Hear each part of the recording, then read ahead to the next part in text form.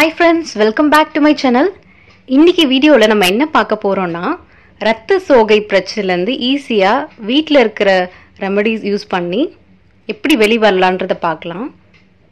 First இரத்த சோகைனா என்னன்றத பாப்போம். இரத்த சோகைன்றது நம்ம உடல்ல இரத்த சிவப்பணுக்கள் தேவைக்கு கம்மியா இருக்குறதும் இல்லனா ஹீமோகுளோபின் அளவு கம்மியா இருக்குது. தேவையான அளவை விட கம்மியா இருந்தா அதுதான் இரத்த சோகைன்னு சொல்றோம். சோ இந்த இரத்த சோகைனால நமக்கு நிறைய ப்ராப்ளம் வரும். ஏன்னா அதுதான் நம்ம தேவையான ஆக்சிஜனை நம்ம உடல்ல இருக்கிற எல்லா பார்ட்ஸுக்கும் சப்ளை பண்ணுது. ரத்தம்ன்றது அந்த இரத்த சிவப்பு அணுக்கள் தான் நம்ம எல்லா பாடி பார்ட்ஸுக்கும் சப்ளை பண்ணுது. ஸோ இதனால நிறைய பிரச்சனைகள் ஏற்படும். சாதாரணமா இதை விடாம இதை முன்னாடியே சரி பண்ணிட்டா இந்த பிரச்சனைலேருந்து வெளிவந்துடலாம்.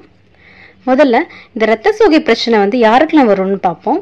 மெயினாக பெண்களுக்கு தான் இது ஈஸியாக எஃபெக்ட் ஆகும். இது மாதவிடாய் காலங்களில் நிறைய உதிரப்போக்கு ஏற்படுற பெண்களுக்கு வந்துடும். அண்ட் கர்ப்பிணி பெண்களுக்கு, அப்புறம் பார்த்தீங்கன்னா வயிற்று அல்சர் இருக்கிறவங்க, வயிற்று புற்றுநோய், சிறுநீரக நோய்கள் இருக்கிறவங்களுக்கும் இந்த இரத்த சோகை ஈஸியாக அஃபெக்ட் பண்ணும். ஸோ இந்த இரத்த சோகையிலேருந்து ஈஸியாக வெளிவரது எப்படி, அதுலேருந்து எப்படி நம்ம பாதுகாத்துக்கிறதுன்ற பார்ப்போம். பாடி மசாஜ் பண்ணிங்கன்னா உடலில் ரத்த ஓட்டம் அதிகரிக்கும். இதனால் இதுலேருந்து ஈஸியாக வெளிவரலாம். அதை பாதுகாத்துக்கலாம். நம்ம ரத்த சோகையிலேருந்து ஈஸியாக பாதுகாத்துக்கலாம் நம்மளை. இது ஆலிவ் ஆயில் பயன்படுத்தலாம், இல்லைனா கோகோனட் ஆயில் இல்லை கடுகு எண்ணெயை பயன்படுத்தி பாடி டாப்லேருந்து பாட்டம் வரைக்கும் நல்லா சர்க்குலர் மோஷன் நல்லா நம்ம பாடி மசாஜ் கொடுத்தோன்னா எல்லா இடத்துக்கும் பிளட் சப்ளை ஆகும். அதனால நம்மளோட பாடியில் இருக்கிற உறுப்புகள் எல்லாமே நல்லா செயல்படும். இதை நீங்கள் ஃபாலோ பண்ணலாம். அடுத்து என்னன்னு பார்த்தீங்கன்னா தேன், ஹனி யூஸ் பண்ணீங்கன்னா நம்ம பாடியில் ஹீமோகுளோபின் இன்க்ரீஸ் பண்ணுறதுக்கு இந்த ஹனியில் ப்ராப்பர்ட்டிஸ் இருக்குது.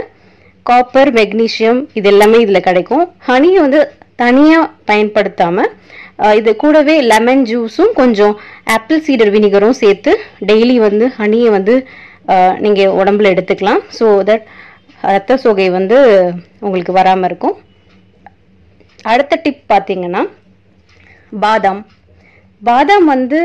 ஒரு 10 பாதாம் எடுத்துக்கோங்க.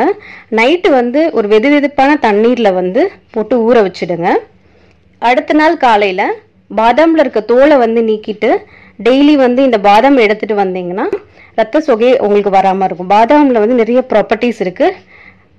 அதனால் உங்களுக்கு உடம்புக்கு ரொம்ப நல்லது, ஹெல்த்தியாக இருக்கலாம். Thank you friends. இந்த வீடியோ உங்களுக்கு பிடிச்சிருந்தா மறக்காமல் லைக் பண்ணுங்கள், ஷேர் பண்ணுங்கள், கமெண்ட் பண்ணுங்கள் friends. Thank you. Have a nice day.